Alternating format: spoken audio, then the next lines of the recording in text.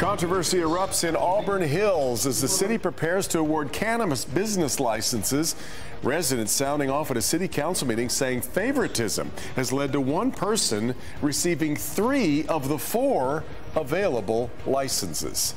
The marijuana industry has boomed, of course, in recent years. Yes, last year, state brought in $3 billion in marijuana sales. But as of September, only about 840 businesses have average licenses. Crunching the numbers, that means each retailer roughly accounts for $3.5 million in last year's sales. And you can understand why business owners are upset with missing out. Our Pamela Osborne went to that city council meeting to hear what's being done.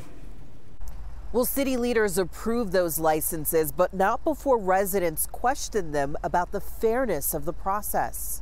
The final decision should have been made after people spoke about their concerns, not before. Auburn Hills residents showed up to Monday night's council meeting wearing green, asking for the transparency they felt they had yet to receive from council members. The grading of the applicants and the applications was based on the criteria set forth in Section 18-234. Back in 2022, residents voted to allow 4 adult-use marijuana businesses. There were 8 applicants vying for those 4 spots. All but one of them went to a single business owner. To me, 75% to one person, that's not competition. But there was something else residents were attacking. From the very beginning of the application process, we offered to the city, Mr. Yatuma offered to the city a $100,000 upfront payment for their Veterans Memorial Park, and then continuing $180,000 a year in perpetuity.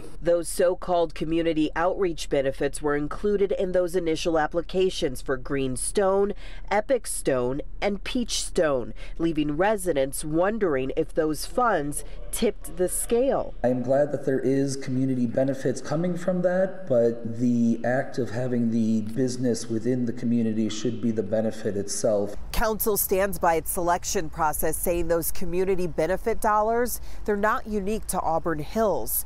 Each and every council person voted in favor of those 2 business owners getting their licenses. In Auburn Hills, I'm Pamela Osborne, Local 4. All right, Pam.